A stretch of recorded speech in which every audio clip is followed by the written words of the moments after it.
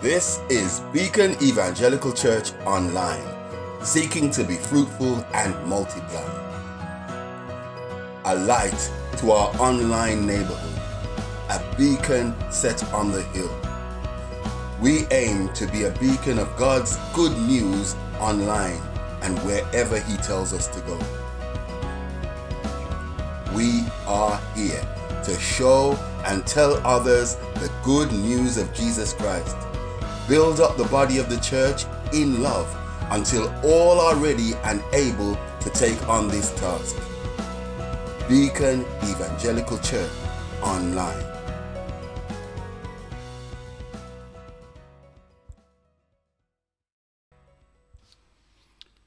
Welcome to you all, church family.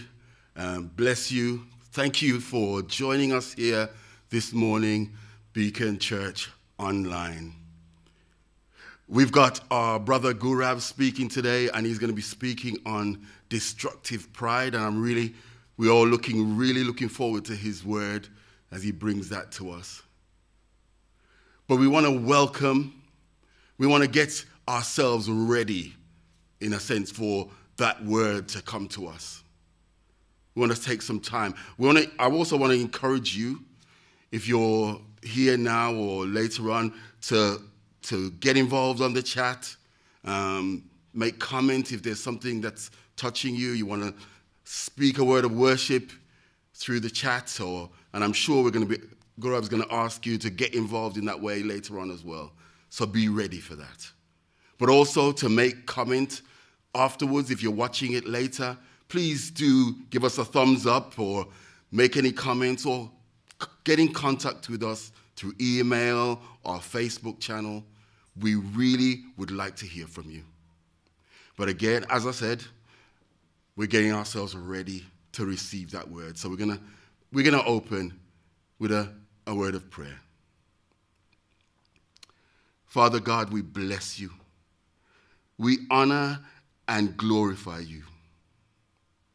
Lord God, we want to be in a spirit of worship. We want to be in an attitude that we're ready to receive from you, to see you as you are. So open our eyes, oh God. Open our ears. Soften our hearts, oh God, that we're ready to receive all that you have for us. Help us to get ready.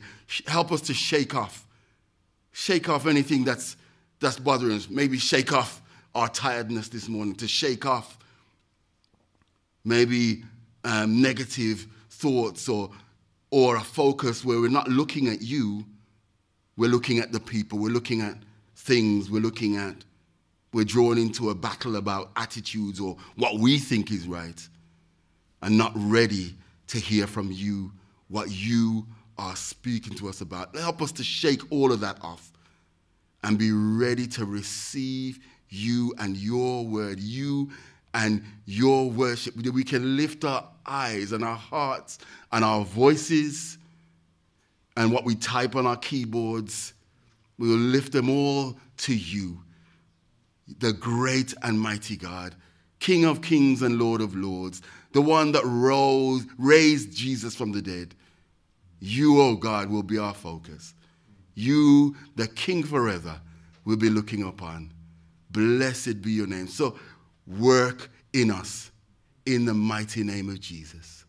Hallelujah. Hallelujah. Amen. Amen. Bless the Lord. Now that we've done that, I hope that you're ready to start to get involved in our worship songs. I'm going to have a couple of songs there running together. And I hope that you will get involved at home, that you will sing along, maybe dance along, you'll wave some flags if you've got them, you'll get up and stamp your feet, but you will get involved in worshiping, lifting up your hearts, spirits, and self to the King of Kings. Amen. Let us worship.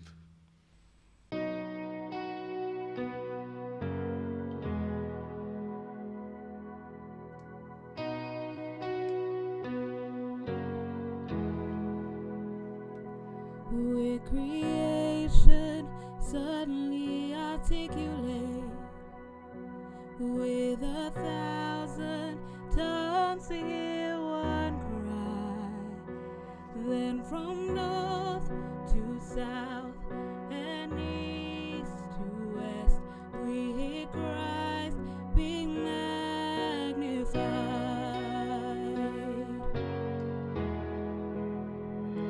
With the whole earth echoing his imminence, his name would burst from sea and side, from rivers to the mountain tops, we'd hear Christ be magnified.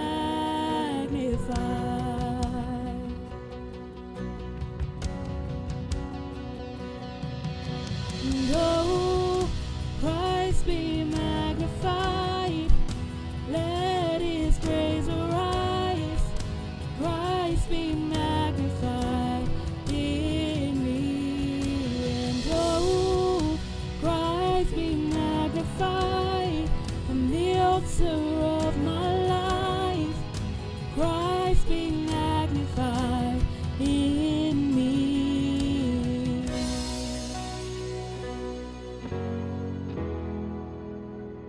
When every creature finds its inmost melody, and every human heard its native cry, then in one enraptured hymn of praise we'll sing Christ be magnified.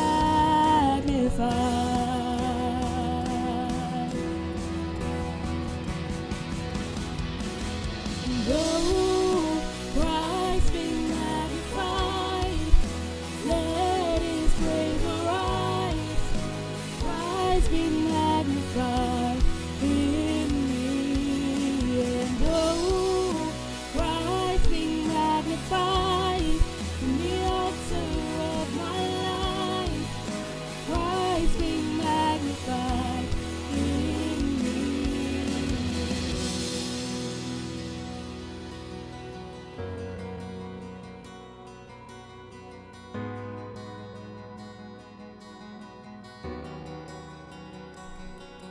Oh, I won't bow to idols, I'll stand strong and worship you. And if it puts me in the fire, I'll rejoice, 'cause yeah, there too. I won't be formed by feelings, I'll hold fast to what is true. And if the cross brings transformation, I'll be crucified with you.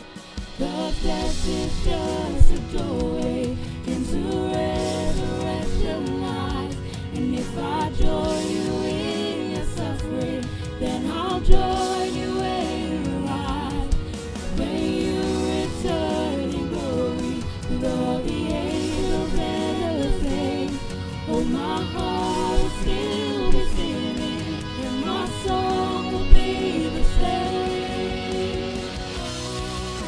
Christ be magnified, let his praise arise, be magnified in me. And oh, Christ be magnified from the altar of my life, Christ be magnified in me. And oh, Christ be magnified, let his praise arise, Christ be magnified in me. And oh, Christ be magnified from the altar of my life, Christ be magnified in me.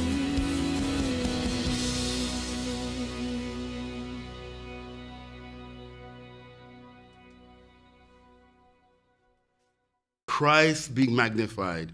Now I'm going to just throw a little spanner in all the works. I want to have that song go again. It's the first time probably that I've heard it, and I'd like to really have the opportunity to worship the Lord again with that song.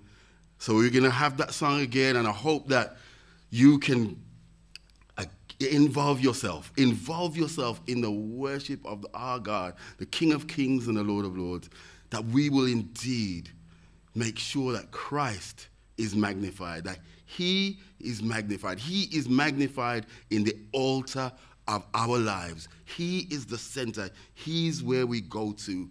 Hallelujah. Hallelujah. Bless the Lord. Hallelujah. Let's have that song again, then, please. Thank you. Bless the Lord.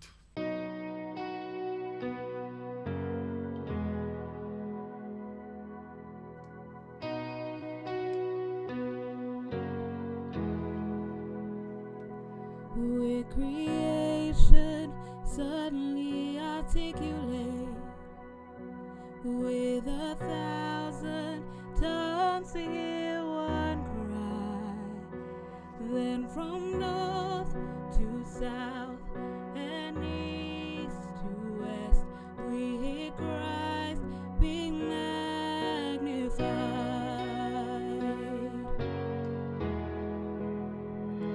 With the whole earth echoing his imminence, his name would burst from sea and sky, from rivers to the mountain tops, we'd hear Christ be magnified.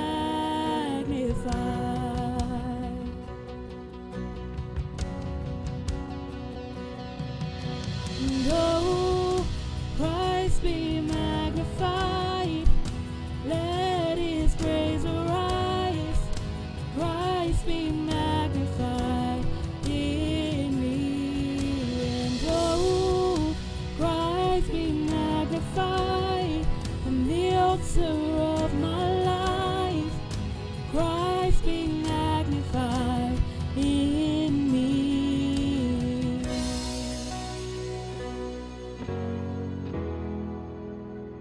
When every creature finds its inmost melody, and every human heard its native cry, then in one enraptured hymn of praise we'll sing Christ be magnified.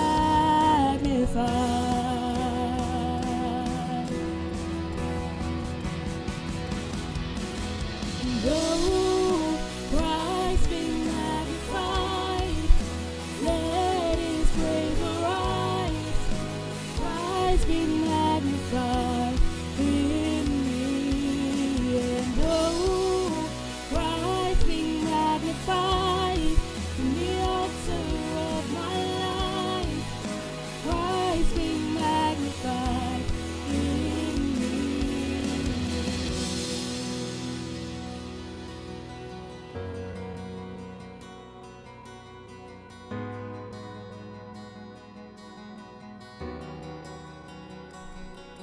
Oh, I won't bow to idols. I'll stand strong and worship you. And if it puts me in the fire, I'll rejoice, 'cause yeah, there too. I won't be formed by feelings. I'll hold fast to what is true. And if the cross brings transformation, I'll be crucified with you. 'Cause death is just a doorway into resurrection life. And if I join you in your suffering, then I'll join you when you rise. When you return in glory with all the angels and the saints, oh, my heart will still be singing, and my song will be the same. Christ be magnified, let his praise arise. Be magnified in me, and oh, Christ be magnified from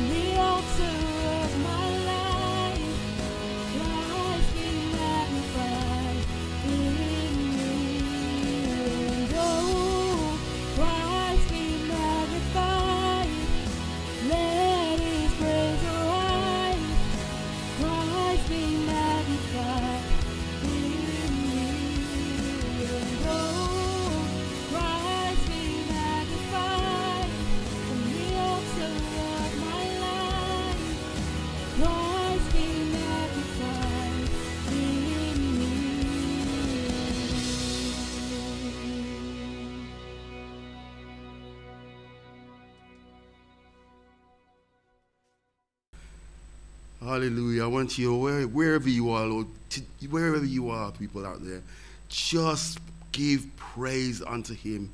Glorify his great name. Lift up his name. Exalt him right where you. That Lord, the Lord will be the center of your life, the focus of your life. Oh, that you will die to self, Lord. Die to self. That we will die to self and live unto you, O God. Blessed be your name. Oh, let your children be lifting their hearts to you. Set their face to serve you when it's hard, not when it's difficult, when it doesn't bring great accolades, when it doesn't bring that you're the center of good attention, that even when you're a center of negative attention, we still can rejoice and praise and celebrate your great name. Hallelujah. Blessed be the name of the Lord. Oh, hallelujah to your name, oh God. We thank you, Jesus. We thank you for this reminder. As we continue with our next song, Living Hope, we just pray, continue. Let us continue to worship our God. Let us continue to put him right in the center of our hearts. Hallelujah.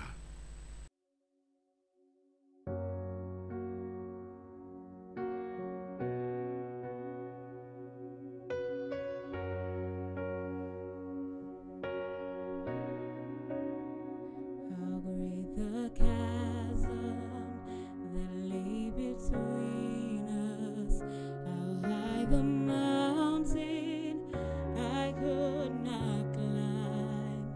In desperation, I turned to heaven and spoke your name into the night. Then through the darkness, your loving kindness tore through the shadows of my soul. The work is finished, the end is written. Jesus Christ, my living hope. Who could imagine so great a mercy? What heart could fathom such boundless grace? The God of ages stepped down from glory to wear my sin and bear my shame. The cross has spoken, I am forgiven. The King of Kings calls me his own. Beautiful Savior, I'm yours forever. Jesus Christ, my living hope. Hallelujah. Praise the Lord who set me free. Hallelujah. Death has lost its grip on me.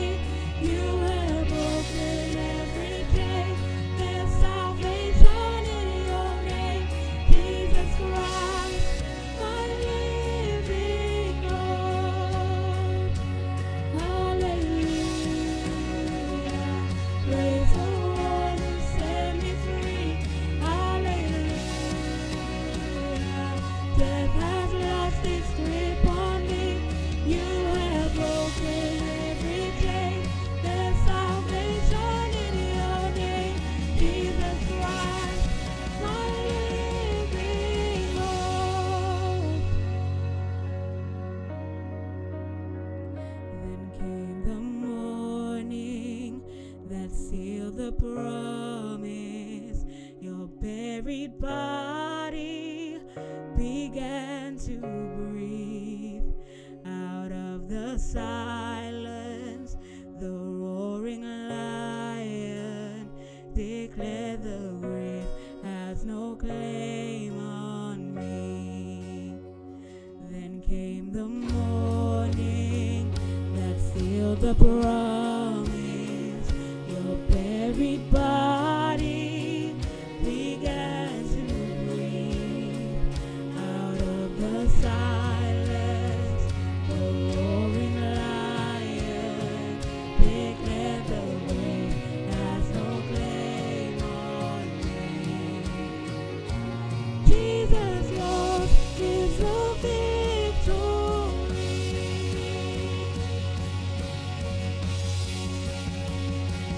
Hallelujah, praise the one who set me free. Hallelujah, death has lost its grip on me. You have broken every chain.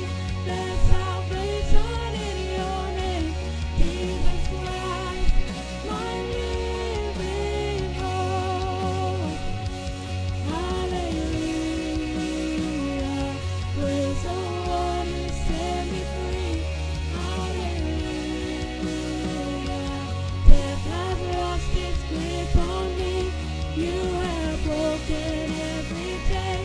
There's salvation in your name, Jesus Christ, my living hope. Jesus Christ, my living hope. Oh God, you're my living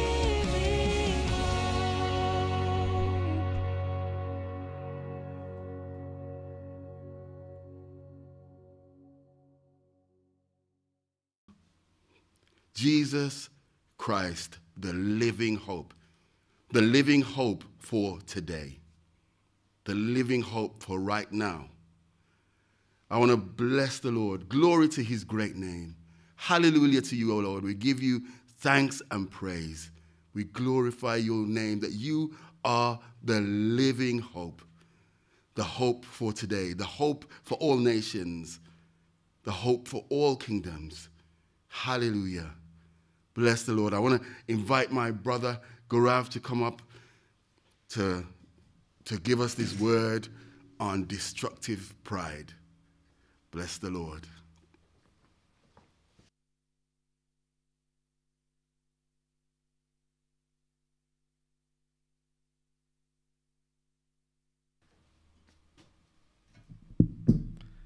I don't know about you this morning, but I really needed some Holy Ghost fire. And it's not because I'm feeling really, really cold, but it's because I'm missing that opportunity that we have to praise and worship together. And when God moves in a great and mighty, powerful way, I've been missing that. And today, I don't know for you, but the worship for me today really just drew me into, I should say, God.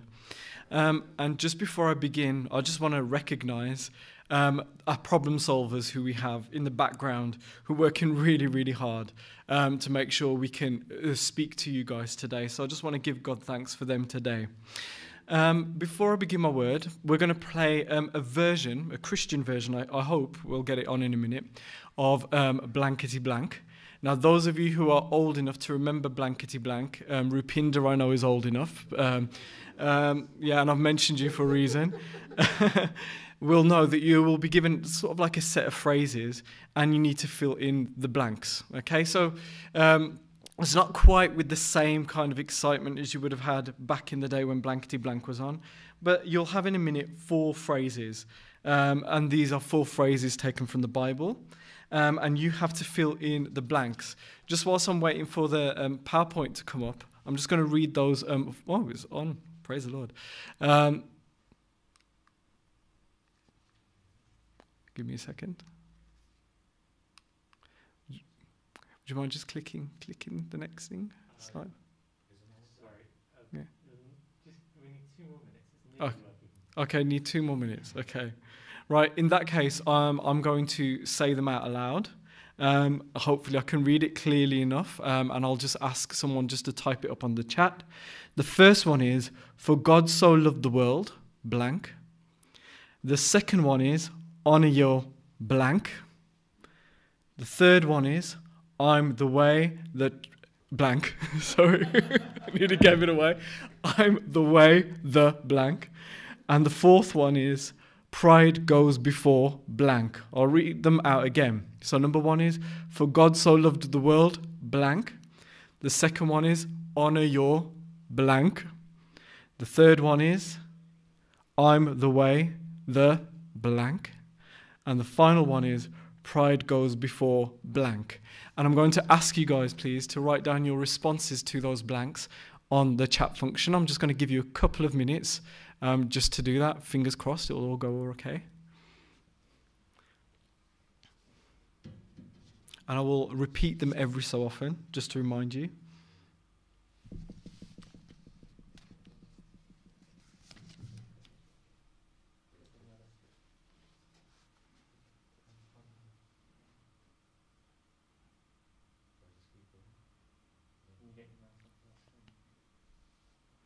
Okay, so just to remind you, the first one was, for God so loved the world, blank.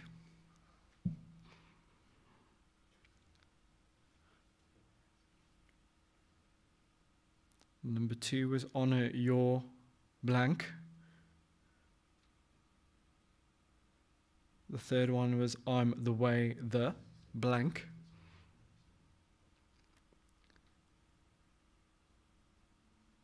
And the fourth one is, pride goes before blank. Okay, I'm just going to give you about another 30 seconds on that. That God so loved the world. Yeah. That. Oh no, you've got to fill in a bit more than that. You've got to fill it into the end of the sentence, Serena. It isn't God goes before that. Yes, you're right, but need to finish it off.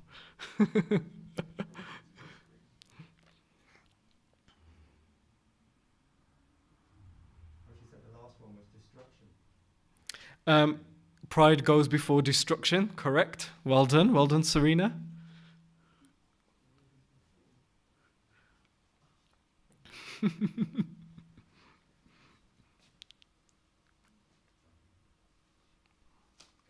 Oh, brilliant. Any more answers there, Tim? I'm not getting any of the chats on my phone. No, that's okay. Okay, no worries. In the Serena says, I'm the way, the truth. all right, I'm the way, the truth. Okay, for number 3. Okay, I'm going to go through the answers now anyway. For God so loved the world. Sorry, your clicker's not working. Clicker's not working. Could you just reveal that answer for me? No,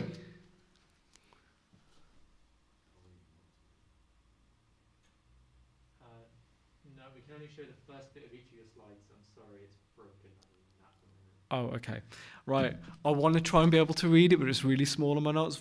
For God so loved the world that he gave his only son, that whosoever believeth in him shouldn't perish, but have everlasting life. Something along that. If you've got that, well done. Number 2, and my children, if you're listening, this is a very important one for you. Honor your father. Go on. Nathan's got it as well, and several other people. Honor your mother and father. Okay, honor your mother and father. Actually, my version says father and mother. So I just want to make that very, very clear, children at home. The third one, which I almost gave away, is I'm the way, the truth, and... Thank you. Well done to Kayla. And the fourth one is pride goes before destruction. Okay? And I'm sure we all had different answers, but they're roughly the same thing. And what I want us to look at today is Proverbs 16, verse 18, which tells us the true effect of pride. Okay? It tells us that pride goes before destruction and a haughty spirit before a fall. Often in the English idiom tells us that pride goes before a fall. But actually the Bible tells us, this ancient Jewish proverb tells us that pride actually leads to destruction, which is today the title of my message, Destructive Pride.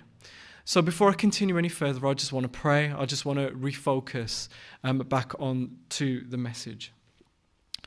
Father, as we come before you, we know that there's a lot going on, Lord, in the background, but we just pray, Father, that indeed your name will be praised, that your name will be honored, and Father God, that whatever it is you have to say, I pray that you would reveal it through me, Lord, in Jesus' name. Amen. Amen. So before I go any further, I think it's really, really important that we kind of define what the term pride means. Now, if I was to do a Google search of pride, okay, one of the things that we might find is an image that perhaps, I'm not sure you're going to get this image. Or I'll try the clicker one more time.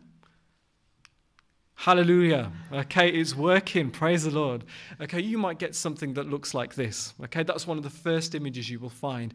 And when we think of the word pride in the termly sense, that may well be something that comes to mind. The second one is this idea of someone who thinks very, very highly of themselves, puts themselves in a very, very important position or an important place. But another one is when you have pride in something that your children have done. Okay, it could be a sporting match, it could be an examination result, it could be the fact that they've actually cleaned their bedrooms, hallelujah, and you feel a sense of pride for them. Yes, miracles can happen. But when we look at the word, it tells us, okay, that God opposes the proud but gives face to the humble. When we're thinking about pride in a Christian sense, we're thinking about anything or anyone who elevates itself above God, anyone who sees themselves as being more important than God, anyone who thinks that they can do more than God can do, then that is an example of pride. And if we want to think of one particular individual who is the orchestrator, who in fact shows a huge deal of pride, we think of Satan himself. Satan who's elevated himself above God. Satan who thinks that he is better than God. And this pride, this sin, is one that is destructive. It's one that can cause us a lot of problems. So in order to understand why I've looked at the message of pride today, I want us to look at a character who penned those words in Proverbs 16 verse 18, King Solomon. Now those of you who know King Solomon know that he was the son of King David, okay, the one who defeated David and Goliath. And so Solomon had huge shoes to fill. Indeed, according to the world, we might say that Solomon did definitely fill those shoes. Solomon achieved a great deal in his life. He possessed great wealth, and with that wealth, he possessed huge power. But in spite of all the wealth and all the power that Solomon had, if there is one thing that he is known for, okay, it is his wisdom. Even educational establishments, including King Solomon Academy here in Birmingham, are named after him because his name is synonymous with pride. In 1 Kings 3 verse 15, God asks Solomon, "What shall I give to you?" Now I know if I was Solomon, I know exactly what I would ask for.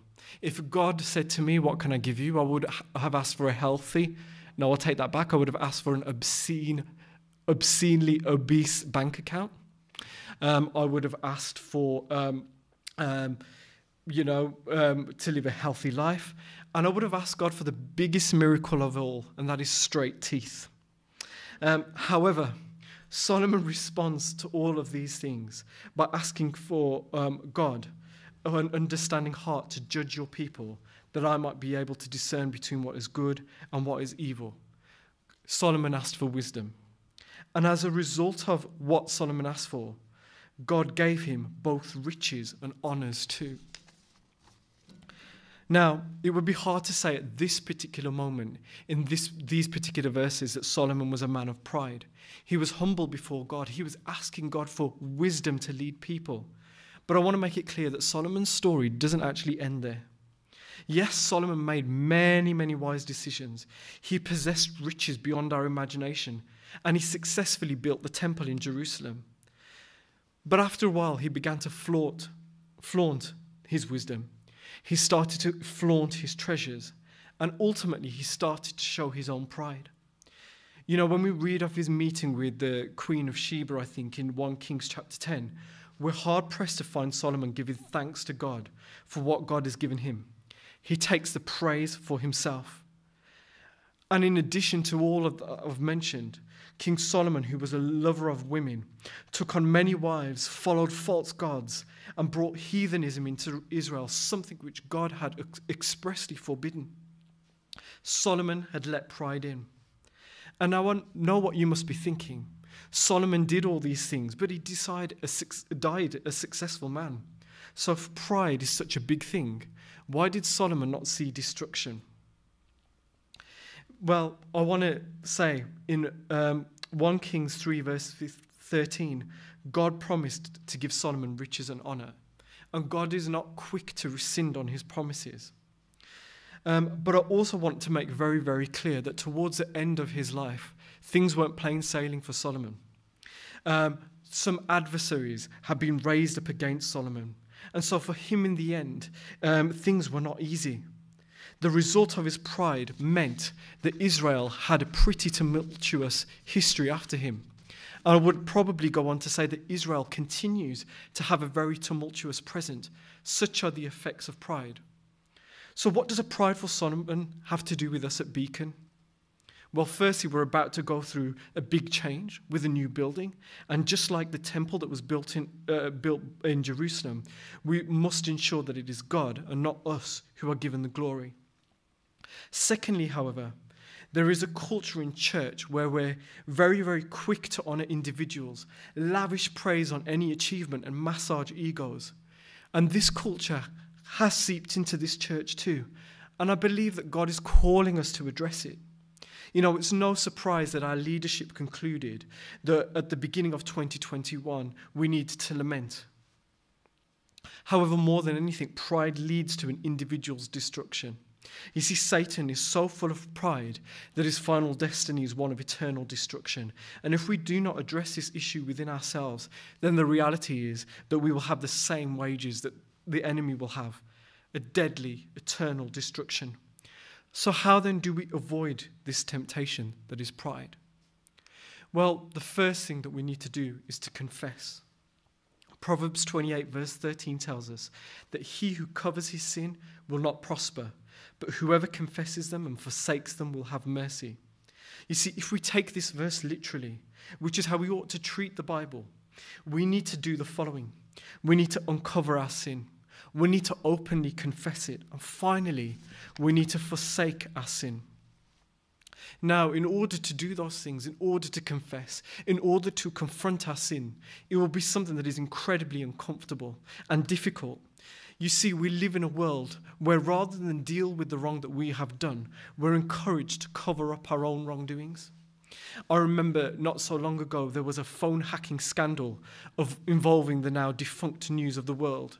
And for those of you who don't know about this particular scandal, it involved a number of people hacking into the telephone lines of prominent celebrities and prominent politicians and members of the British royal family in order to get the latest gossip. Now, these individuals who were involved in this were undoubtedly encouraged, coerced, and perhaps even bullied into doing this. And out of fear, or perhaps in response to promises they were given, they found themselves engaging in something that was a clear violation of one's privacy. What was the overall result?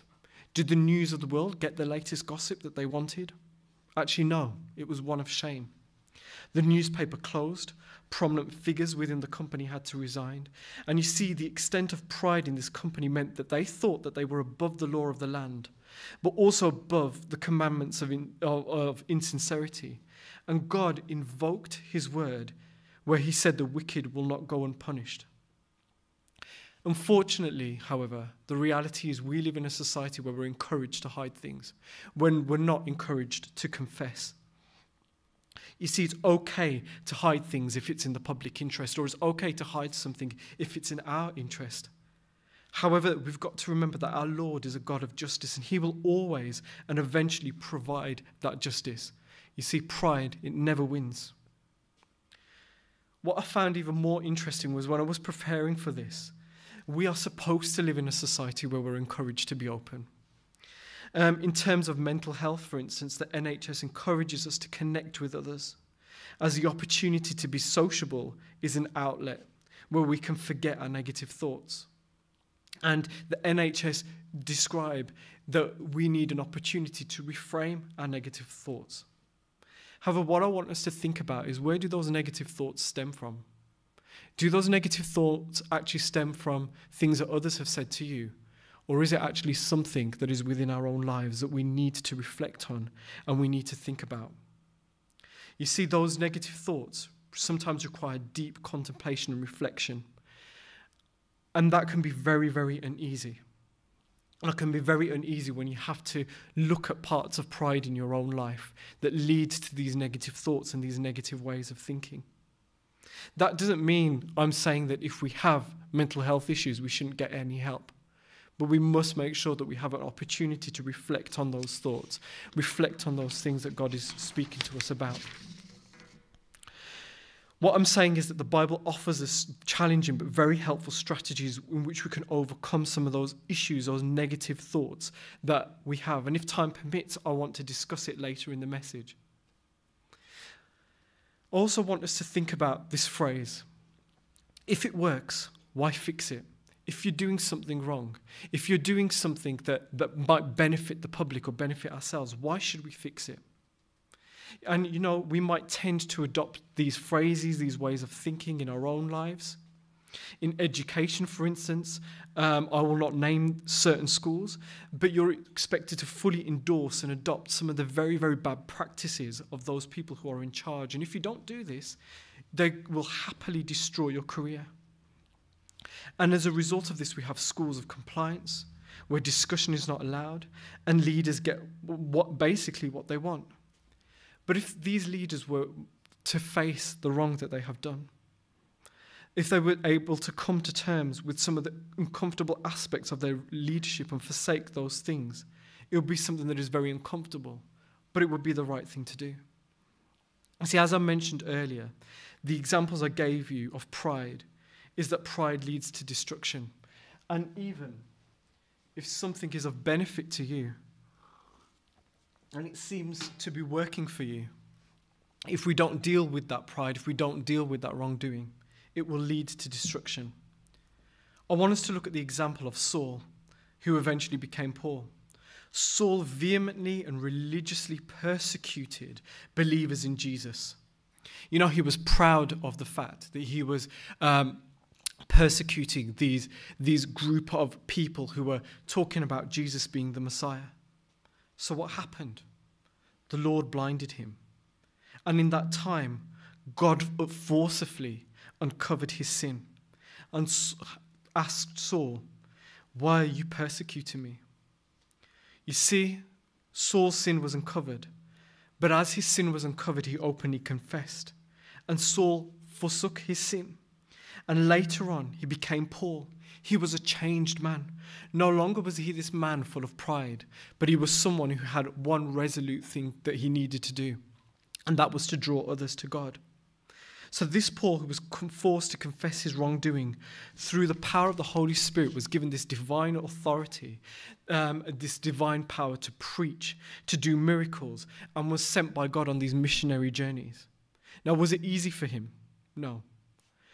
But whilst he was reliant on others to perhaps provide for him, whilst he lived a homeless life as a Christian, whilst he was dictated to by the Lord, all things that we would see in the world as being something that is unsuccessful, Paul was able to pen the words from prison in Philippians 4 verse 13, where he came to the realization that I can do all things through Christ who strengthens me. Now, I'm not going to pretend that the Christian walk is an easy one.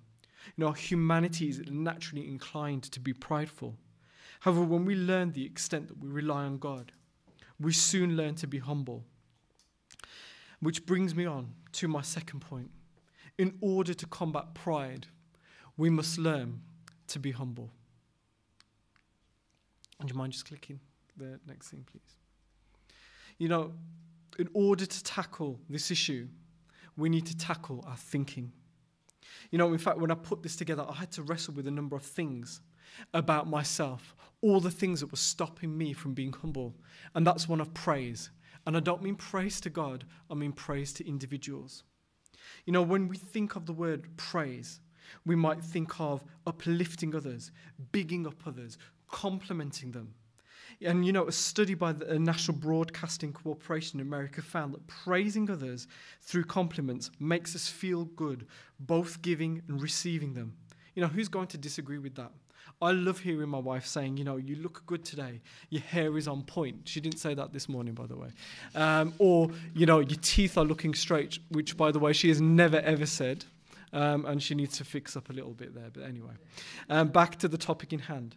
The NBC advise that when it comes to giving out compliments, let it rain.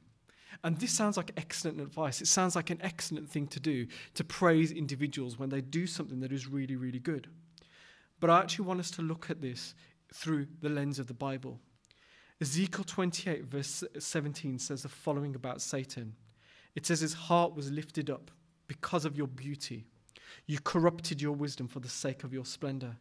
And as we read on, God says, I cast you to the ground.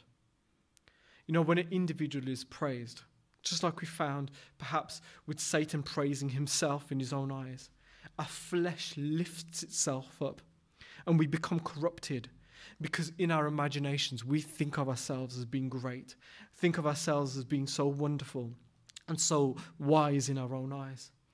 You know, this ultimate result of pride is destruction, where we will be cast to the ground. You know, if God was cast Satan to the ground, what will stop him from doing the same to us if we allow pride in? You know, our society might endorse praise of other individuals, but if this is done in an unwise way, it will have some very serious eternal consequences. And as I mentioned earlier, this culture has not merely seeped into the church, but it's become part and parcel of what many churches do. Rather than praising God, we're quick to praise others for their achievements, their singing, and even the word that they bring. And what have we seen as a result of this? People who have thought so much of themselves that they have elevated themselves above God. Now, I know I'm being frank, and I know I'm being perhaps a little bit upsetting in what I'm saying. But I want us to think about the people in this church who've been praised to the rafters, who ended up leaving Beacon because they thought they were too good for this church. Not because God told them to, not because God instructed them to move on. Or more worryingly, they thought they were too good for God. They thought they were too good for church and fell away. You know, we've got to be careful in our praise so that we don't inadvertently release this spirit of pride. So we don't allow pride into our own lives or the lives of others. Now, does this mean I think praising others is wrong? No. 1 Thessalonians 5 verse 11 in the NIV tells us to encourage one another, to build each other up. That means that we do need to engage in conversations with individuals, commenting on all that they do well. But encouragement also means that we gently guide others to greater levels of trusting in God and in greater levels of humility towards God. This means that there might be times where we need to rebuke. And I know that we often see rebuking as a bad and a demeaning thing. But Proverbs 27, verse 5, I believe, tells us that an open rebuke is better than love carefully considered. Yes, rebuke might be demeaning, but when it is done in love, it leads to humility. Humility leads to God, and it can transform one's life. Now, I recognize that there are many of us who may be wondering, who may well be thinking, why should I allow myself to be rebuked by others? Why should I allow others to rebuke my own children? That rebuke, as I said, if it transforms someone's life, if it transforms the life of your own child, don't stop that rebuke from happening. And I know that there are a number of us who may well be thinking, why am I only speaking of humility through a corporate church lens? Well, I want us to focus on how we individually too can chase humility. As I mentioned, the first place is confession, but another place is through praise. And this time I mean not praising individuals, but I mean praising God. Ephesians 1 verse 11 to 12 tells us that we've obtained an inheritance from God. And so that all we do should be to the praise of his glory. This morning we've been singing songs of praise, praising God, which draws us into his presence. But I want us to think about, how does that praise enable us to develop a humble relationship with God? Firstly, praise is an acknowledgement of who God is. When we praise him, we see God for all that he is. We see that he is the great I am. We see that he is the Alpha and the Omega. We see that actually we need to go to him and not to others for whatever issue we may have in our lives. And, you know, there are times even when I'm in church where I want to get down on my knees and I want to praise God. And you know what? I'm too busy worrying and thinking about what other people are going to say and whether my praise is sincere or insincere or not. That is pride. I should not care what people think of me when I praise. I should be able to get down on my knees and praise him. And I just want you to think about the last week, what has been going on in this area of Handsworth. All the things that we are hearing about, people losing their lives before they should have done. I believe that the Lord is saying that, we can open up the youth clubs. We can put more police in our areas. We can educate our young people. But unless we get down on our knees and humbly confess before God, this is because of our pride. This is because of, Lord, all these things that we thought we could do without you. Things are not going to change. If we want to see a move of God in this area and with our young people, we need to get down. We need to get down on our knees and humbly come before the Lord, put our pride aside, not think that we can fix it, but allow God to fix that situation. I digress. I apologize. But secondly, when there is a breakthrough, when we praise. It was because the Israelites praised that the walls of Jericho tumbled down. It's because Paul and Silas prayed that the prison walls came down. And if we choose not to praise, the very stones will cry out. And I don't know about you, but I refuse to let the stones get the breakthrough that God has promised me in my life. There is nothing more exciting, awesome, and humbling when your praise releases God's power and a breakthrough occurs in your life. Provided, of course, you acknowledge God's complete victory and assuring that breakthrough for you. So if you want to right now, feel free to pause this. Feel free to pause what you're listening to and give him the praise for the things that he has done. And I promise you, there will be a turnaround in the way that you think and the things that are going on in your lives. Hallelujah. And confession leads to humility. But humility also leads to action. And the action that I want to speak about now is an unconventional one. And it's one that we've heard a lot about of recently, and that is lamenting. Now, I know we've heard a lot about lamenting recently, and I'm unashamedly plagiarizing. Well, I'm not actually plagiarizing because I'm acknowledging where it's coming from, but I'm unashamedly copying some of the things that Pastor Tim said in his message at the start of the year. This isn't because I'm unable to come up with ideas of my own, but I believe that the Lord has prompted me to do this. And so I must remain obedient to him. When people think of lamenting, we often see it as a sign of inaction. Many, I believe, see lamenting as a sign of emotional madness, which leads to absolutely nothing, or both within the world and a church setting. You see, we live in a world when we see a problem, we are trained to diagnose it. This isn't necessarily the case with lamenting. Lamenting isn't necessarily about diagnosing the problem and sorting it out. Lamenting, you see, involves hours of prayer, crying, complaining, blubbering, groaning, making sounds that you didn't think could come out of you. It's a big act of humility. However, it's in those moments of praying, it's in those moments of crying, it's in those moments of complaining and blubbering that you activate the power of God, because you recognize that you cannot solve a situation in your own strength, but God, he can.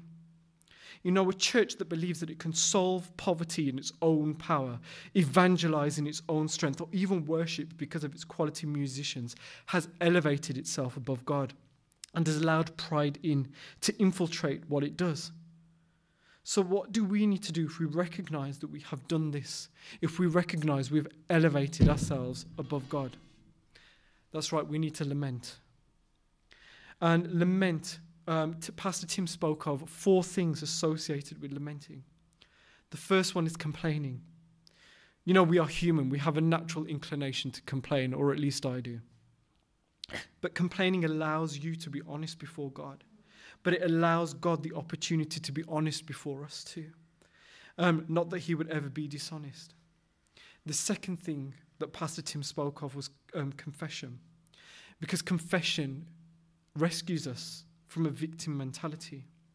I think that it's very important that we think about how victim mentality or having a victim mentality is associated with pride.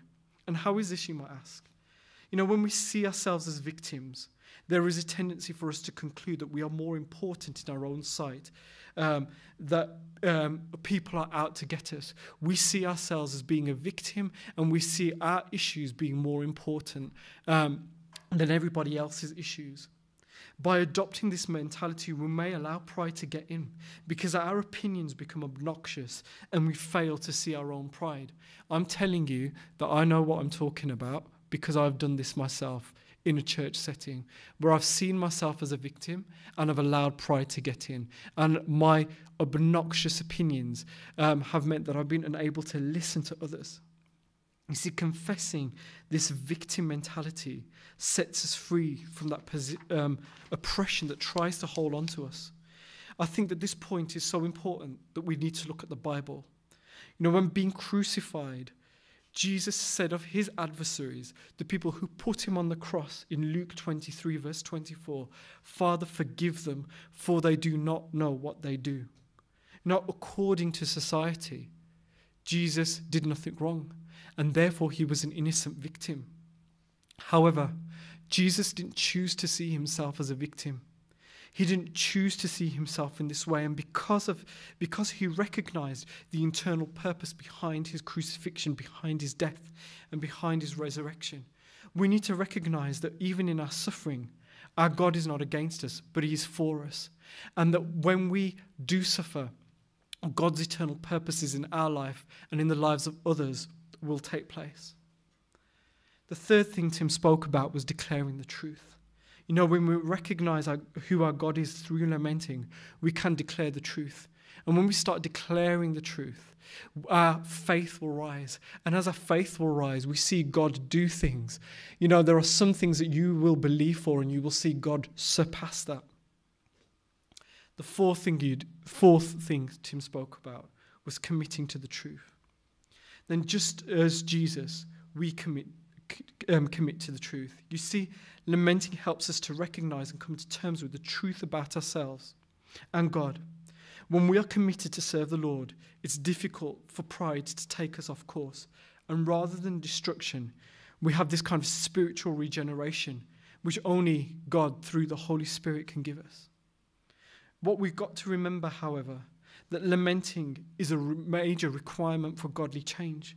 It may seem stupid, it may go against the opinion of ourselves, but it beats the pride that exists in all of us and helps us to go from glory to glory, just as God intended. And by this, I don't mean earthly glory, but which is only a passing moment, but that eternal glory, which is everlasting. So as I come to the end of the message, I want us to think about the following question. Why is Satan described as fallen? It's because he elevated himself above God. He's full of pride, and this pride will lead to his eternal destruction.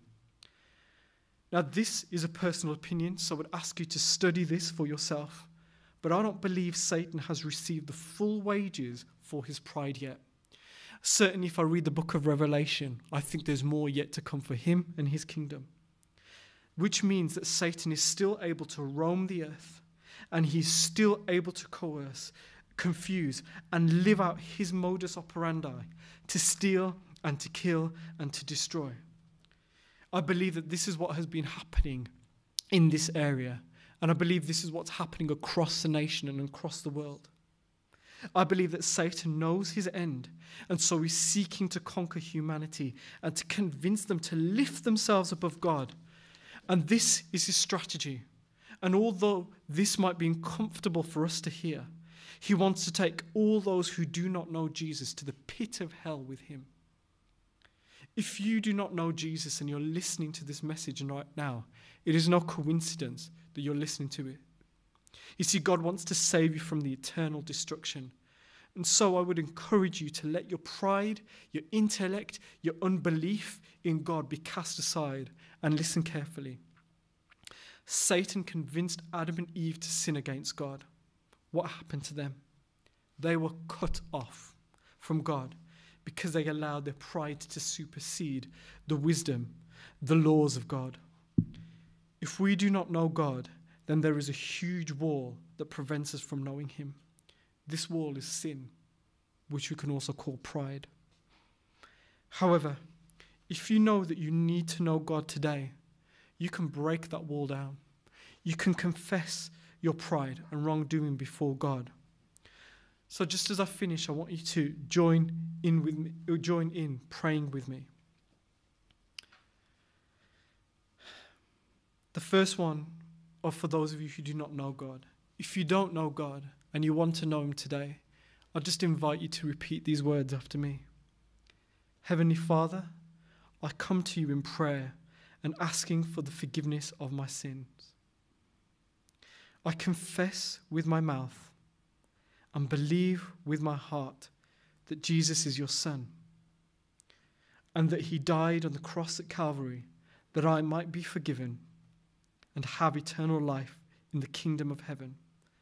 Father, I believe that Jesus rose from the dead, and I ask you right now to come to my life and be my personal Lord and Saviour. I repent of my sins and will worship you all the days of my life. Because your word is truth, I confess with my mouth that I am born again and cleansed by the blood of Jesus. In Jesus' name, amen. And I just pray for all those people who have prayed that prayer right now. Lord, I pray that the enemy, Lord God, will not be able to infiltrate, Lord God, and cause arrows and confusion in their lives, Lord. I pray that this will be a changing and a transformation, Lord God, in their lives, that it will affect not only them, but the lives of those around them.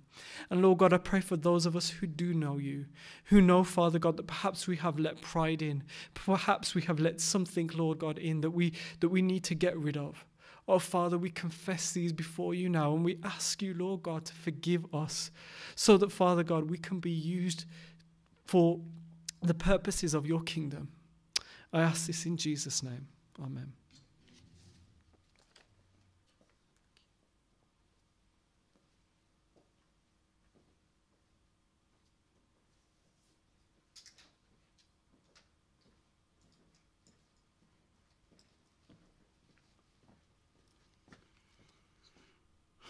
Praise the Lord. Glory to God in the highest. Thank you, Brother Gaurav, for that word. And it's just, I'm always mindful. The key thing about when we're challenged by God, when God is speaking to us, we need to make a response. Just as Gaurav has asked, you need to do something about it.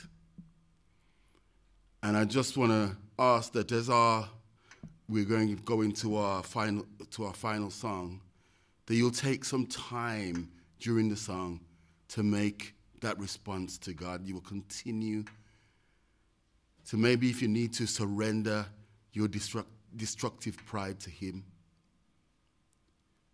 Because the ultimate doing wrong is not the thing that makes everything go wrong. It's when we don't do anything to make it right.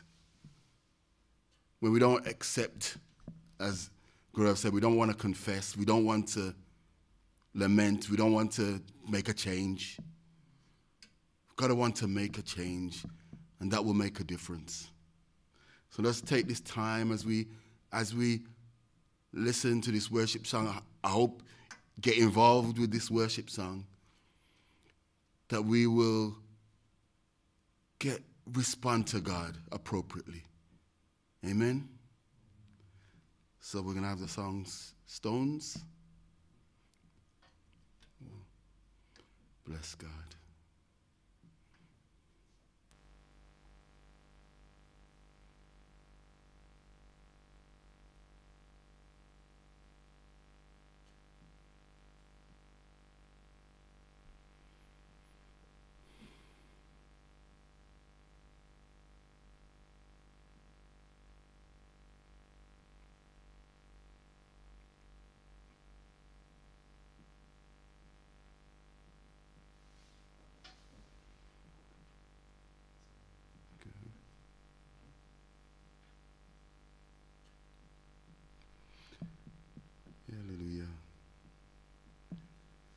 Bless the Lord. Glory to God.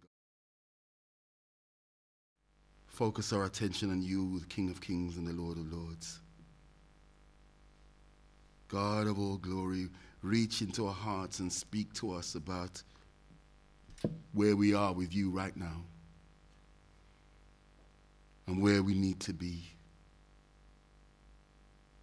Come, Holy Spirit, and lead us in all truth. Come, Holy Spirit, and show us where we stepped out, where we're not in the center of your will. Show us what we need to take off and what we need to put on, and we need to put on Jesus. Lord God Almighty, work in us, O God. Take hold of us.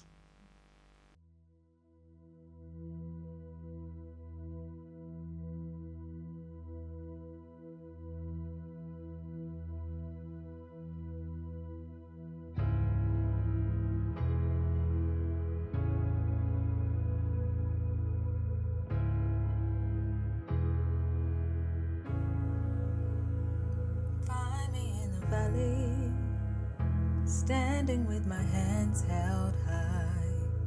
The valley will never take my song. Find me in the desert, holding on to you for life. The desert will never take my song. Oh, the desert will never take my song. I will praise you, and I will praise you. I won't let the storms cry. I won't let the storms cry out. I will praise you. Something in me has to. I won't let the storms cry. I won't let the storms cry out. Find me with a promise, dancing where you prophesied, still shouting of everything you've done.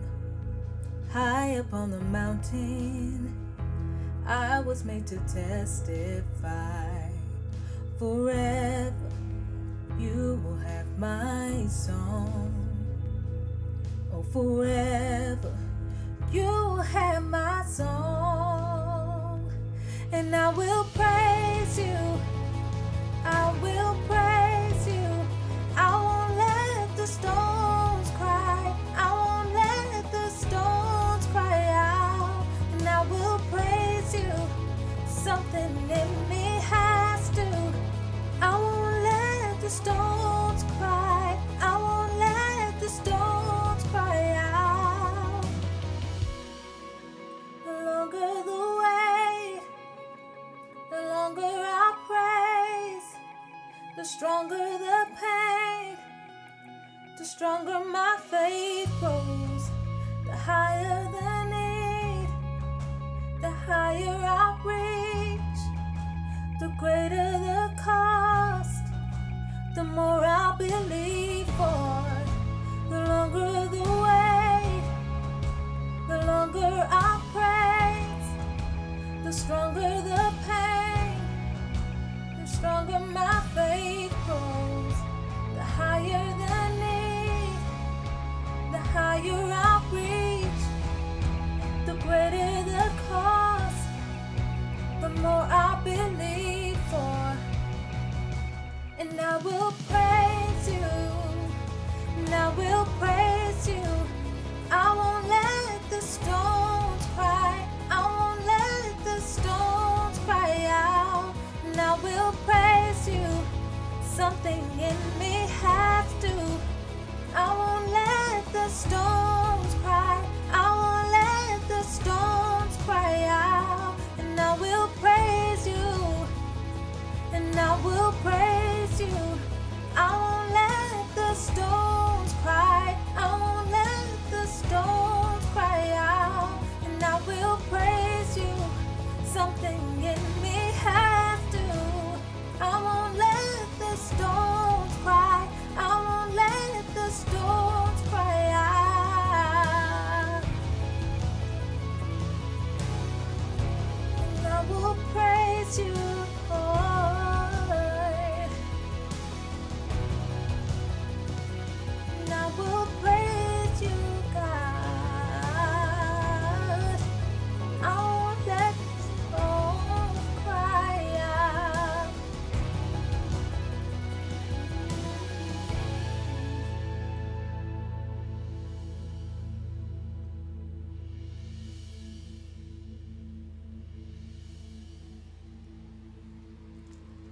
will praise you. I will praise you. I won't let the stones cry. I won't let the stones cry out. I will praise you. Something in me has to. I won't let the stones cry. I won't let the stones cry out. And I will praise you, God. And I will praise you. I won't let the stones cry. I won't let the stones cry out. And I will praise you. Something in me has to. I won't let the stones cry. I won't let the stones cry out. And I will praise you. And I will praise you. I won't let the stones cry. I won't let the stones cry out. And I will praise you. Something in me has to. I won't let the stones cry. I won't let the stones cry out. And I will praise you. I won't let the stones cry. I won't let the stones cry out. And I will praise you. Something in me has to. I won't let the stones cry. I won't let the stones cry out.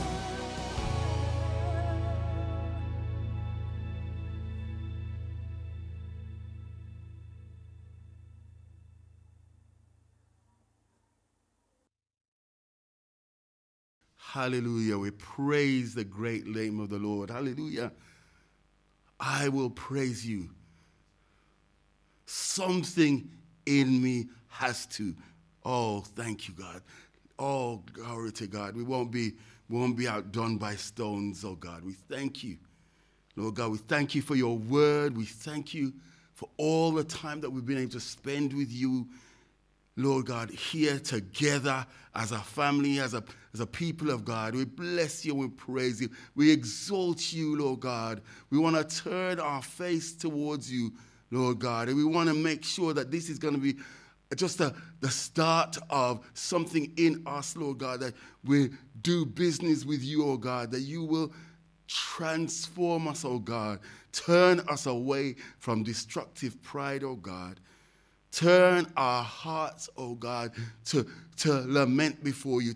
Turn our hearts to pour out, not just put on a brave face, not just say, I'm getting by, not be just, a good stiff upper lip. None of that, Lord God. We will surrender before you. We'll be honest before you where we're at. If we're angry or we're upset with you, we'll be disappointed.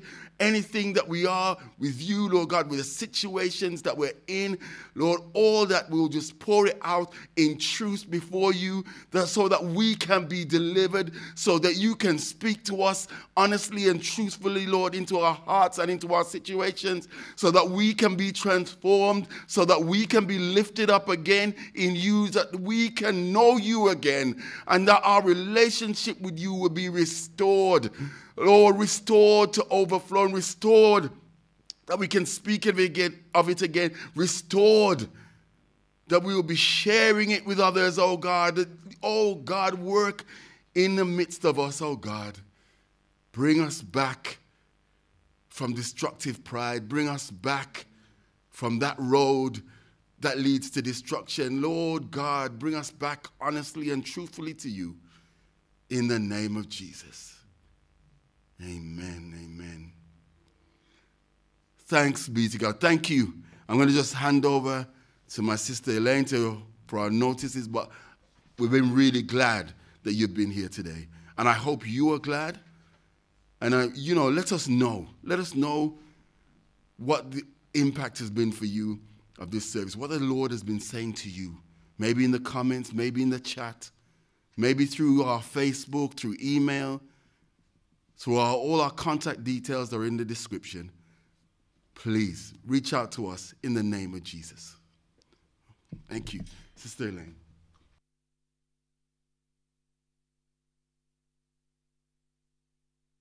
So, welcome everybody. Thanks for bearing with us with our few hiccups today. It's really good that you have been with us. So, very quickly, Friday coming, 5th of February, wow, 5th of February, is our monthly day of prayer and fasting. It will be on Zoom only, and I would encourage as many of you as possible to fast that day and to join the meeting in the evening from 7:30 until 9 o'clock. Tim will send the link in the normal way, and he will be leading what he's called a day to draw near to God. So the focus will be to set aside time for personal prayer and coming together to worship and lift up our community and country to God, for them to draw near to him also. We really need to do that. And just to remind you again that since we're here setting up, the foyer will be open from 10 o'clock until 10:30, so that those of you who live locally can quickly drop off food bank items in the foyer. That's on a Sunday. And it continues to be open on Monday mornings from 9:30 to 11:30. Please make use of that time. And then next Sunday, 7th of February, our service will be live streamed on YouTube at 11 a.m. I will be speaking on the need to pray. It will also be a family service, so there will be involvement and resources for the children. Join us then. Thank you.